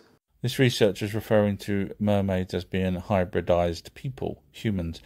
However, I did a documentary, and so far all my documentaries, no one's ever debunked. I'm the one that's told you where Atlantis is, I'm the one that's told you who Jesus' father was, who Yahweh's real name was, as an Anunnaki, etc., etc. And yes, I have done one on mermaids, and with the way I research, it's second to none, and you will find the Anunnaki were mermaids, not humans. And that's all backed up with evidence. So if anyone's interested, it's actually on my Patreon page, that documentary, patreon.com/OurTrueHistory. So it's up to you. Either go by the evidence that this Anunnaki told us and showed us, yes, carvings of mermaids with Anunnakis. There seems to be a lot of weird people today saying things that absolutely have no evidence whatsoever. Anyway, this person said that Enki and Enlil were not real, and I double-checked that. I said, are you saying that Enlil and Enki were just planets, as you said in the first comment? And they wrote back saying, yeah. So in other words, this character here that's Enki, carved from the ancient times, was actually a planet. And so was this carving here in a museum. I think it's in Iraq. Yes, it's Iraq's museum. And then also Enki, the planet. So in these ancient texts here, it says kissed her. This is talking about a woman, as you can probably tell. And then poured his you-know-what into her womb. So I'm asking this person, how do you explain 2 million ancient tablets talking about Enki as a real character when you say that it was just a planet? And it goes on. There's loads of things about Enki creating humans, etc. You'll be put into a system where you are essentially... This is Alex Collier. A few people have asked me my thoughts on him, and I've said before, some he gets right, some things he gets wrong. On this occasion, he's got something slightly wrong, so he's referring to the reincarnation cycle of a human, and he says that you go back round and reincarnate. You don't. You don't have a soul. It's an entity that joins with you. And the reason why he's slightly wrong is because if you had a soul and you went round and reincarnated into someone else, that means that person doesn't have a soul, or that person now has 2 souls. And then when they die, 3 souls into the next person, before you know it, millions of souls. So if you watch his video, he's correct about the soul group and everything else, but like I said, some things he gets right, some things he gets wrong. So we don't have a soul, it's an entity that joins with us. If anyone's following me, please read this, because it's basically a person saying that if I did a video about Ishmael Perez, all my followers would leave because they'll the video will show that I'm wrong, even though it actually doesn't. It shows Ishmael Perez is wrong. So I did a video that's previous to this one. If you're interested, it's 10 minutes long, because obviously there was a lot of errors in Ishmael Perez's videos. So basically, if you feel I'm wrong, obviously my followers would let me know and tell me, show me evidence when my evidence is wrong. The problem with this is this person was quoting a lot of Ishmael's stuff, and I kept asking for evidence, and of course this person couldn't give me any evidence and just kept telling me, go watch Ishmael, which I did, and then I ended up finding loads of errors with Ishmael, and me using my evidence, I prove them wrong. But all I'm saying is, please stop. No one asked me to watch other people's videos, because if I find errors, I will end up doing videos. So just follow and learn. This is Ismail Perez, apparently, and I've been told that by just 2 people, in fact, that his research is correct and mine's wrong. So I thought I'd have a look at his videos, and of course I didn't get very far without finding errors. So I thought, instead of doing a long one, which I will do, his video's 1 hour and 20, so I'll probably end up debunking pretty much everything that he says. But let's just go through some of the things now. Everybody in our community, when it comes to the subject matter of the Anunnaki, everybody in our community is gearing towards Enki is the good guy and Enlil is the bad guy. So basically, that's correct, because here is the translations of the tablets where Enki created the very first Homo sapien, and there was about 6 that ended up with deformities before they managed to get the correct one, and including a woman, by the way. So yeah, anyway, so basically here it shows that no matter how bad the description looked, weak hands, a man with broken paralysed feet, he gave him bread. Basically he could have just let them die. So when you start reading out what he did for these people, he even gave them jobs as well in the palaces. The one of them are the ones that could still work, available to work. So basically, yeah, compared to the other Anunnakis, which I'll go through in a sec, Enki was actually quite nice, and certainly compared to Enlil. Now, let's have a listen to what he carries on saying. It's like 90% of our community, all right? Those are the people that are just buying the narrative without... Yes, because it's, if you actually read more than what you're just about to quote, he's going to quote one reference here, or one book. Fully questioning the fact that perhaps these ancient records could have been messed with by the Luciferian forces, right, that took over the affairs of our world. So basically what he's saying is these tablets here, now I don't know about you, I can't control Alt and Delete on these tablets. So he's saying that they could have been changed in the mud. 2 million of these particular clay tablets that we keep digging up now have been changed, reburied. Yeah, you get my point. So this guy's not as good as the other people seem to have said he was. Sorry to the guy if you're actually watching this. It's not my fault. This is what I do. Yeah, sorry. I would like to start off by reading a summary of one of the tablets called the Atrahasis. So basically he uses that one there and then says that we all go by that one tablet. The Epic of the Atrahasis. Okay, so this is according to what everybody in our community is basing their so-called facts regarding the Anunnaki. No, it's not. Well, not me anyway, because as I just pointed out here, I use different translations from various different sources. If you watched any of my videos, you'd know that. So, for example, here is some translations called the Flood Story, which we'll know what that is. This is the one of the tablets they've got. This is translations in the Oxford University website. Side wall standing at my side. Side wall, I will speak the words to you. Basically, he's telling Enki, the nice one, is telling Noah, or Zazudra as he was called back then, to build an ark. So we've actually got the other version of that with the Ivan Finkel. I'm just trying to find it now. Oh, there he is. So here, Ivan Finkel's got the actual, another tablet. So I don't go by, even though the Atrahasis talks about it, we've now got the Atrahasis, this tablet that this gentleman's got in the British Museum, and the other one that I've just translated, plus obviously the Epic of Gilgamesh, etc. And if you look down there, Enki is the one he's referring to that tells Noah. So it's basically the same story. So Enki's pretty good, in my opinion. He's actually telling us, saving us, really, to be honest with you. And here in the Atrahasis, basically they're telling that they have to create a flood, and Enki says they're basically forcing Enki, let us make far-sighted Enki swear, because Enki wanted to save us. So far it's looking pretty good. Now I must just say, the reason, Ishmael Perez, that I'm doing this video is because this gentleman here kept having a go at me, even though he had no evidence. So I'm not sure where you give your evidence from, but I kept asking him for evidence for the things he was saying, and he had none whatsoever, including, which we'll go through in a sec, some of the other bits you say. So there's another bit here where Enki saves Inanna, where no one else bothered, and Lil didn't bother. So there's another bit there, just showing you that Enki does have a heart. So let's have a look what you've got to say for yourself on this section. From their union, the younger gods were born, and they became a noisy and unruly bunch. Apsu... He's having to read. I mean, clearly, you guys know what I'm like. I can do a 5-hour live chat without him to read anything. But anyway. Stirred by the noise, plotted to eliminate the younger gods. However, one of the gods, Ea, which, of course, later to other translations, according to other translations, right, for those that understand the Greek mythology, according to the So, just to let him know, just in case he's interested, Ea was actually the original name for Enki, because Eng is Lord and Ki is Earth. So he got given that name, so there's no way he would have had that name before he even came to Earth. So Ea was his actual name. Now, if you go back and look at many of the tablets, you'll see that is the case. So that's another one that is... Bred by post sought a champion Marduk, the god of Babylon, stepped forward and offered to face Tiamat. So here he's reading the...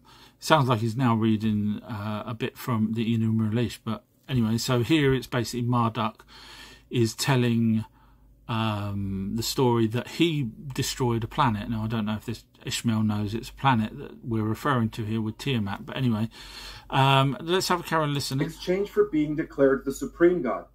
Hence the supreme god. So basically... Marduk destroys Tiamat and becomes the supreme god. Think about it. There was some sort of a consolidation from polytheism into monotheism. So just a little advert time here, because I am the guy that worked out who Yahweh really was. It's on my Patreon page. This video here is documentary, 20 minutes long. And you'll work out as you watch this with the evidence, I will show evidence, that what he's saying there, you don't have to guess, because I give you the evidence for it. He obviously doesn't have that evidence. I guess I'm the only person that's ever worked that out, so it's not his fault. So let's have a look at what he says here. Threat posed by Tiamat sought a champion, Marduk, right? This is according to these tablets, guys, to prove that Marduk, hence Belial Baal, right? Belial Baal, who is what? He's one of the fallen entities. He's one. So Bel Marduk is another name for Marduk, but he obviously doesn't know that. But I cover that in my Patreon video on who Yahweh was. One of these, draconian reptilians that have been running the show.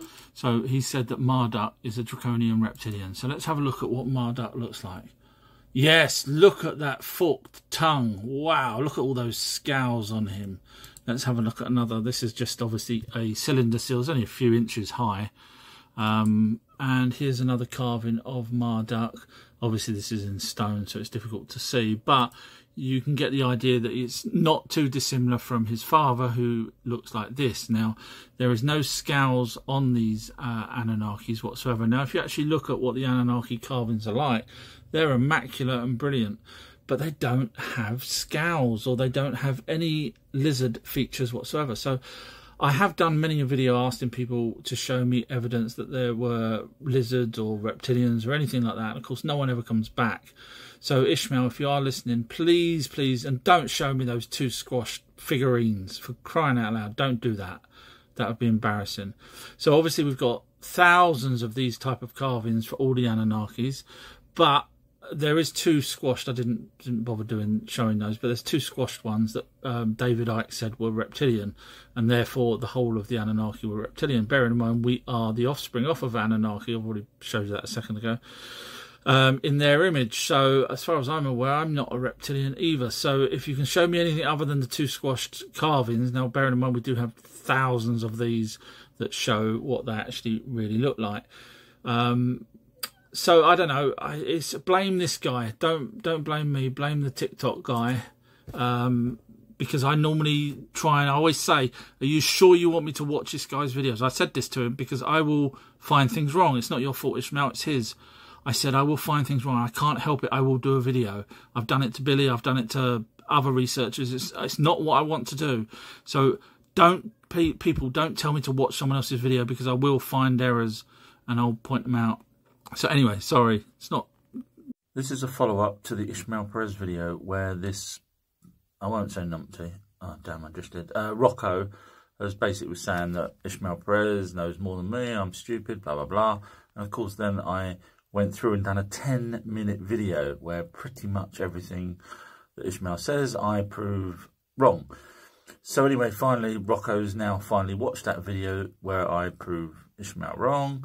And he wrote, wonder why you cut it so quickly. Well, it was 10 minutes. And once he said what he needed to say, I stopped it and then said my piece. So I don't know where you're going with that. And then you wrote, and yes, you are using tablet what tampered. I'm guessing what was tampered with by Thoth. So this person, I keep asking for evidence for things. So show me the evidence that Thoth tampered with the many tablets for the whole 10 minutes video that I done. When you realise you can't, which this person's just causing me problems. Numpty. Sorry, wasn't going to do a follow-up, but someone said that they're really interested in finding out where it ends. So this gentleman said that I copied Sakurai Sitchin's work about the Anunnaki aliens that created us humans. And I said, actually, no, I don't. I go by other evidence, and then I proved that by offering him a link to a video that shows where I get all my information from, and it's not from Sakurai Sitchin. And I sort of basically in that video said, I'll probably make you look silly, but if you want to go down that road, let's dance. You put the coin in, I'll play the jukebox. Anyway, so that person then wrote back saying, I'm not silly, and then wrote that I'm now working for Deep State because I'm talking about aliens, and he obviously got upset. So this is the follow-up video of this person telling me now, because he obviously couldn't defeat me on the, I don't know, I just give up. So yeah, hopefully it ends now. This will amaze you. The BBC's literally admitted the Anunnaki were here and taught us in ancient times. Now look at this. Arguably the most interesting, most sophisticated mathematical document from the ancient world. It tells us that past civilizations understood mathematics a lot better than we thought. So he goes on to say that the Anunnaki, and I say Anunnaki because if you have a look here and then look at Enki, you'll see that only the main Anunnaki got actually carved. There was no point in carving, Joe Bloggs from down the road. So they actually animate an Anunnaki. They have different hats, which tells you who they are. So Enki's got the turban style one. I'm not quite sure who this one is. Could have been Nuggle or someone like that. But basically, they knew Pythagoras theorem before, obviously, Pythagoras went there and learnt it. So yeah, Anunnaki taught us with evidence. This lovely person keeps telling me to go and read stuff. And no matter how many times I say to him, look, please, I've done that, been there, got the t-shirt. In fact, the Book of Enoch, I've actually lectured on and found things that no one else has found in the Book of Enoch. And I can show you evidence of that. In fact, go to my website, ourtruehistory.co.uk, scroll down to where it says click here. There's evidence. Now, I've also told you to go there, I think, if I'm not mistaken, and no one bothers. No one goes to see the evidence because they just keep coming out with this regurgitating as if I don't know what I'm talking about stuff. Also, the fallen ones were the Ajiji, the sons of the Anunnaki, which also translates into watchers in the sky. There's a few other names for the translation, but that's what the Ajiji are. So please stop trying, because you've been chatting backwards and forwards for over a month. Please, just watch my videos. It's easier, and you won't be lied to. I'm a demon, according to this person who I asked for evidence of the things that this person was saying. Obviously, they could never come back with evidence because they don't have any. And I was asking them to go and watch my evidence, which they didn't, as usual. Same old story. So they called me a demon. Anyway, they also said that my followers, which hopefully you guys are that's watching this, that there's 7 archangels. Now, this person obviously doesn't understand an angel. means messenger, if you go and look up either follow my videos or whatever. Anyway, and an archangel is a pilot or a leader of those that fly the chariots, as written in Book of Enoch, etc. So my followers, we've been distracted by Satan, who actually, if you watch my long documentary on who Satan was, you'll find out he's just another adversary for one of the Anunnaki. So I don't know, this person just keeps, but please, enough now. You've basically been destroyed. You couldn't answer any of my questions, and you didn't give. I think I know why Stonehenge was placed exactly where it was, and that's one of the biggest secrets in the world as to why there, because there's no settlements, etc. A few burial grounds, but that's about it. And obviously, if people die being near there, then chances are they're not going to drag their bodies back to wherever they come from. But I think I've worked it out. Now, I'm the guy that's worked out where Atlantis was, etc. So there's a possibility that I might be right. So keep watching, and I'll let you know when I've done it. After the flood, the Anunnaki divided the territories up into 4.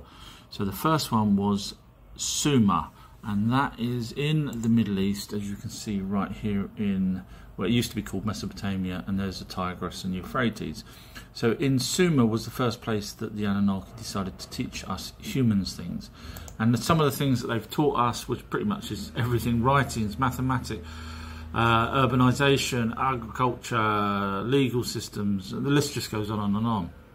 But what's interesting is that was run by Enlil, which means the chances are Enlil's own language, original language, which would have been what we call Sumerian. In other words, that would be more than likely the Anunnaki's own language. Means it's an alien language.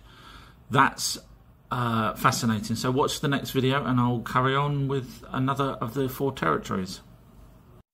The second place that the Anunnaki gave was Egypt, and that was given to Enki. And now Enki didn't really want to deal with that, so he let his son Marduk have Egypt. And now Marduk held on to that until Atlantis, which was where Thoth was. I've watched my pinned videos, I show evidence that Atlantis was here. So Marduk had to flee.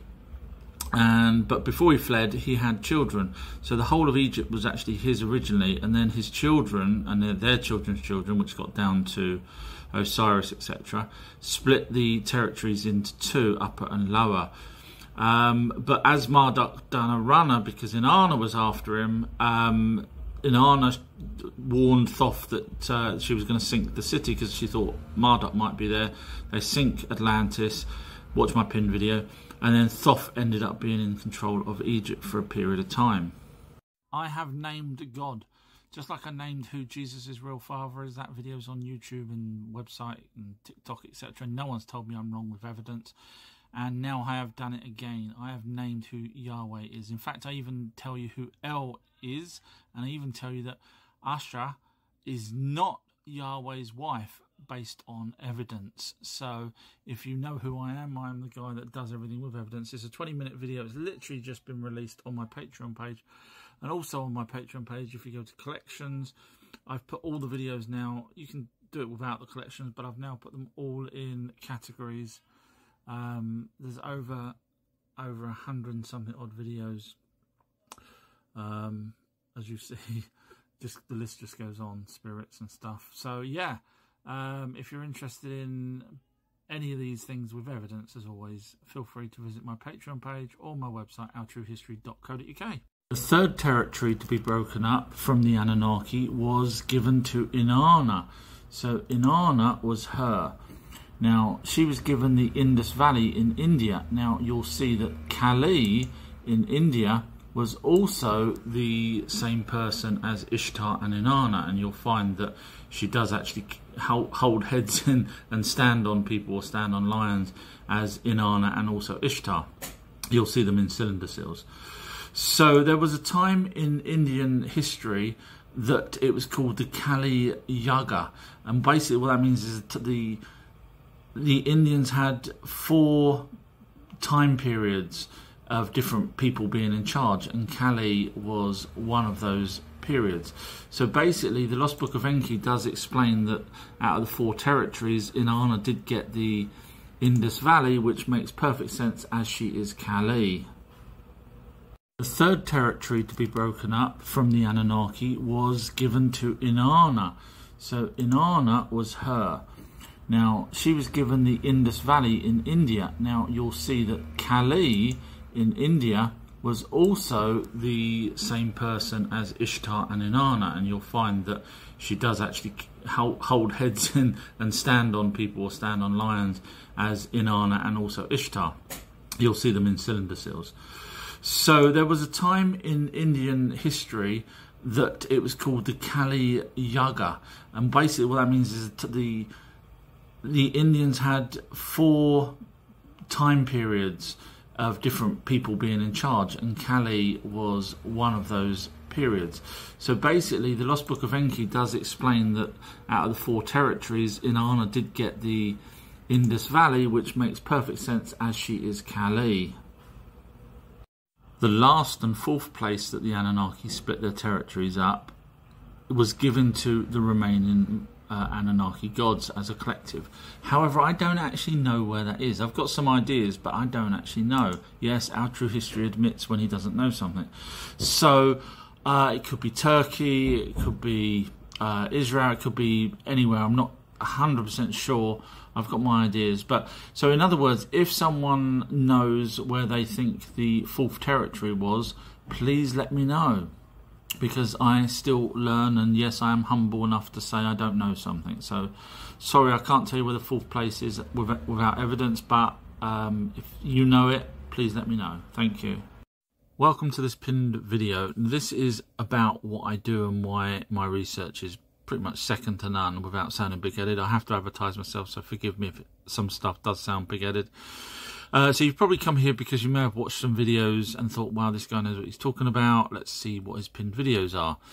So I'm explaining in this pinned video about what I do and how I get to the research, etc. So on my homepage of ourtruehistory.co.uk, you can scroll down and you'll see just some of the things that I'm the only person that's worked out with evidence. I always show evidence. And some of these things no one else has ever come close to. You can just read it yourself and on the homepage of the website. Now, if you carry on scrolling down, it says click here to watch a 34-minute documentary called The Lost Book of Our True History. Now, that video, 34 minutes, is part of a longer, hours-long version, which I'll get to in a sec. But the 34 minutes absolutely proves, because there's tens of thousands of people that's watched it on TikTok, not one person said it's wrong, let alone try to give evidence where my evidence is wrong. So basically it proves that the Bible talks about the Anunnaki, which was an alien race that came here and genetically modified us. So if you're interested in seeing the evidence, it's on my website, ourtruehistory.co.uk. So basically, if you go back up to the top, you'll see categories, video categories. Here, you will get to see sets of 5 or sets of 50. So the TikTok videos that I do, I've put in sets of 5 or sets of 50 on YouTube. So you can just click here and watch them direct from the website or on YouTube. So let's just say sets of 50. So here you'll have 1 to 50, 51 to 100, and so on. So there's people that have literally binge watched them all day long and watched them off of that instead of, you know, scrolling through 1,000 odd videos, as you see there. I can't put my phone there. These are just genuine people that's actually said, kept me up all night. So like I say, you can watch the videos in sets of 5 if you just want sort of a 5-minute fix. If you want 50 plus minutes, then click on that one. Now, you can actually type in at the top here exactly what you're looking for. So, for example, you might be interested in mermaids, giants, ghosts, Jesus, for example. So I've done the video. Yes, I'm the guy that actually said who Jesus' real father was. Again, 0 people has told me I'm wrong, let alone with evidence. And, of course, I show evidence. So once you're into this, type in what you want. Just look for the video that you're after. So this one's Anunnaki. All these videos here for Anunnaki, Egypt, and so on, until you get to Jesus. It's not in alphabetical order, I'm afraid. There we are, Jesus. Who Jesus' real father was. There we are, it's on YouTube. So you just click there, and you can watch that video, and so on. Bigfoot, Stonehenge. So that's the video section of it. Podcasts. So when I do my live chats, I put them on Spotify, Apple Podcasts, etc., which you can get to under Our True History. But if you don't have any of those podcast players, you just scroll all the way to the bottom, and I've actually made it nice and easy that you can actually just listen to it from the website. So you get to hear all these live chats, and some of them are with guests, as you see, live debate there about interdimensional beings, a heated debate, Atlantis. That was after I'd found where Atlantis was, and again, that's all on my videos. Like I say, this is why people follow me, because I do show evidence, and I'm pretty much the only person that ever does this kind of research. So you can see there's a brilliant one here with RH negative guest. That means this person knows pretty much everything there is to know about RH negative blood and where it came from. So you will love that live chat. So they're on there, and we'll just go to links, because if you're interested in books or websites that I trust, because I only go by evidence, which is, you know, unusual for some researchers, but I do. I give where I think books or, you know, information or websites, video links to things that I think are genuine, or as close as genuine as possible. So that's pretty good on there. Obviously contact me, you can do that through TikTok as well. So I have a Patreon page. Now I do documentaries. So the documentaries that I was referring to, for example, Jesus' father and stuff, sometimes I put them on YouTube and my website, sometimes I put them on my Patreon page, and that's because obviously I spend a lot of time doing the research. So for example, I'll just go through some of these now that's on my Patreon page. It's only $2.99 for a month, and there's over 100 odd videos there, and there's an audio book or 2 audio books and so on. But let me just give you an example of how good these videos are. So here is part 3. It's literally just been put up just now, as you see, just before I start this video. And part 3 is the Garden of Eden, Adam and Eve. So this part talks about Lilith, and I prove that Lilith did not know Adam. Prove that with evidence, as usual. And then I also, in the same video, go on to show where Eden was, again with evidence, unlike other people that just sort of guess. Part 2 of the same video, so I'm going down here, shows that Adam and Eve was on a spaceship for the first 24 years of their life, and that's with evidence. As I say, everything I do is with evidence. And then this one here is a chapter 1 from a new book. So as I say, there's going to be 3 audio books on there, all for the price of $2.99, and I release videos every week on my Patreon page as well as TikTok, but these ones are long documentaries, as you see the lengths of them, 50 minutes, 11 minutes, that one's just a trailer, and so on. That one's 15 minutes, and this is part 3. So there's an hour long version, in other words, for this Crystal Skulls, where I prove that we've been lied to by mainstream. So as you see, everything's with evidence, and I prove that the Crystal Skulls are exactly what we believe they are, which was unusually made by a well, I'm not going to spoil it. So I did a documentary on which videos I think are real in terms of alien spaceships that's been filmed. Another audio book part there. There's the first part of that. Another audio book there. See, this is why it's well worth the £2.99. Billy Meyer, I did videos proving, yes, I'm the only one that's done it, showed, now people have proved that he's wrong and lied, but I actually showed something that no one else has seen, which banged to rights. Basically, he made a model, and I showed that, I proved that. So there's no point in me making up stuff, otherwise you guys would just laugh at me.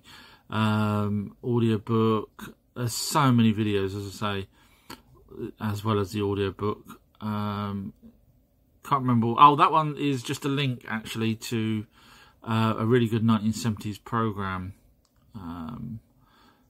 It's on YouTube, you can go watch that one yourself. Audiobooks, Mexican aliens, I prove that the Mexican aliens, which we all know are real aliens, these are the mummified ones. There's another live chat there. Audio book. Another live chat. See, this is why it's well worth the money. Easter Island, I show who and when these statues were put there.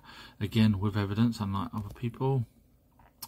Live chat. The list just goes on. Who Satan really was. I mean, seriously, with evidence, you'll be blown away. And then part 2 of that was the Book of Revelation. So basically, I proved that the Anunnaki were the ones talking, you know, that's been copied in the Book of Revelation. In fact, I'm also the person that worked out that the trumpet in the ancient text actually means missile or rocket. I'm pretty much the first to come out with many things, and once you reread things, you'll see. And of course, I show the evidence. So I'm just trying to go through this as quick as possible. Like I say, long documentaries here, as well as the audio books. Dinosaurs live with humans. I show evidence of that. Obviously, we know that they didn't all die out 65 million years ago. I debate with AI, and obviously I win because it lies. Who Jesus' real father is here as well. It's on YouTube if you're interested. The Lost Book of Our True History, that's that one I was telling you about, that is on my website, stroke YouTube, for 34 minutes, but the longer version, look at this, 31 minutes, 37 minutes, 12 minutes, 18 minutes, it's long, hours long, of that, showing evidence. And the list just goes on and on. As you see, I'm running out of time now, but the list, what Sumerian stuff means, it's a wealth of information, all backed up by evidence. So that's on my patreon.com, Our True History. So hopefully I see you on my website or TikTok or on Patreon. They were enslaved. They did 2 things. They installed a worship gene in the human genome. When this gene is turned... But he's talking about the Anunnaki who created us humans from Neanderthal using their DNA. And he's saying that they also added a worship gene. Now, the problem with that is there was only 300 Igigi over in the Abzu, which is where the mining was, which is where they used us humans to mine. And there was only one main Anunnaki there, which was Enki.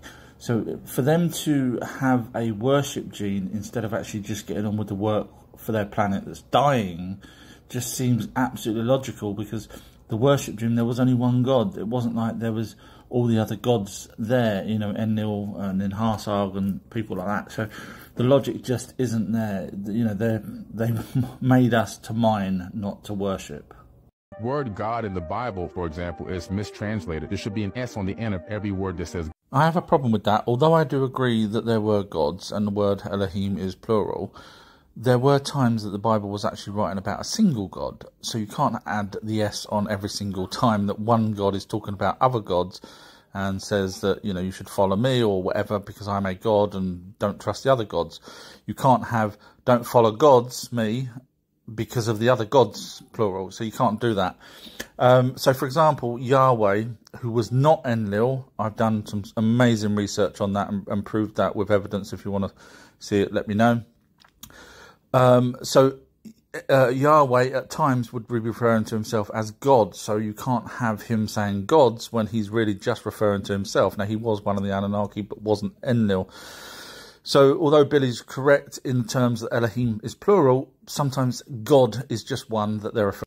Dragons were real, and if you have a listen to this, you'll find out that it was Nibiru, a monstrous beast from the heavenly depths, soothed her. The celestial battle resulted in the creation of a monster that once belonged to Tiamat's host. It awakened from its slumber in the depths of the cosmos when Nibiru alarmed it. It extended from the horizon to the middle of heaven, like a blazing dragon with a head of 1 league, a body of 50 leagues, and a massive tail. So basically, dragons were comets or anything with a tail in space. Now, so basically, this is the Chinese dragon, as you can probably now gather. That's where the Chinese dragons got it from. And what you just heard there was translations from the Liechtenstein collection of the Morhen tablets, Babylonian, which predate the Bible, obviously. So that was the original word for dragon. The Anunnaki were dark-skinned and they created us, the first Homo sapiens. Now, have a listen to all the way to the very end. It's really important. Otherwise, you'll miss the whole point. So this is a tablet that's in the Liechtenstein. It ended up being in Columbia University, one of 14 that's owned by the Rothschilds. Ended up being translated by Moorhen.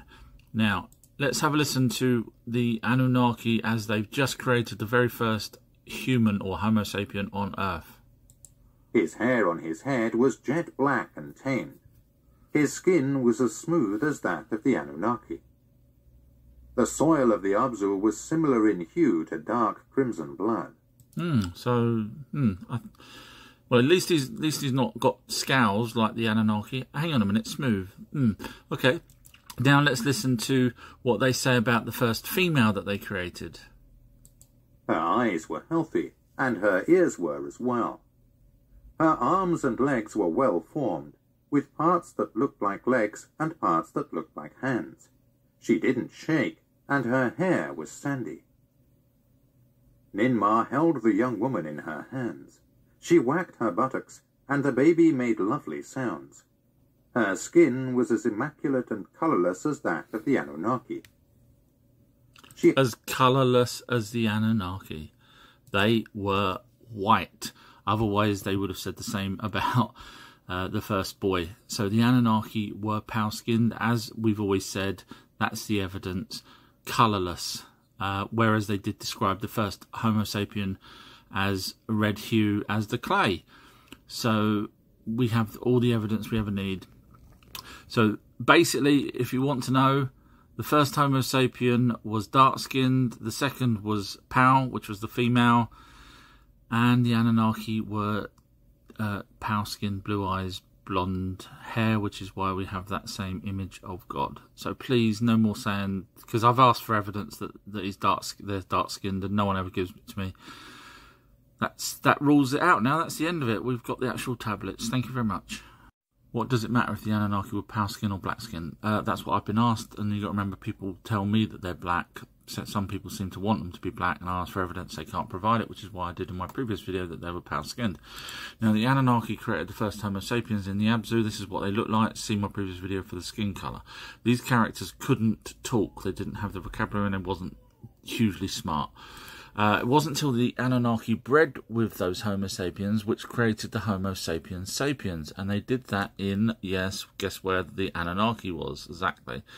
Now, mainstream will give you stupid ideas like, oh, there was a deficiency in vitamin D, that's why there was white skin, but when you read tablets like this, which is the Adapa story, you'll realise that the Anunnaki bred with the darker skinned people, and that's why we end up in the Middle East with pale skin, and obviously their offspring were smarter. Now, they may have been white, olive, or dark skinned, but that's where we got Homo sapiens sapiens. Good news for my Patreon followers, or those that might want to be a Patreon follower. So up here on patreon.com/OurTrueHistory, there's a button that says collections. I've now put all the videos in these collections, so you can see all the mermaids, and these are the long documentaries. These ain't the TikTok ones.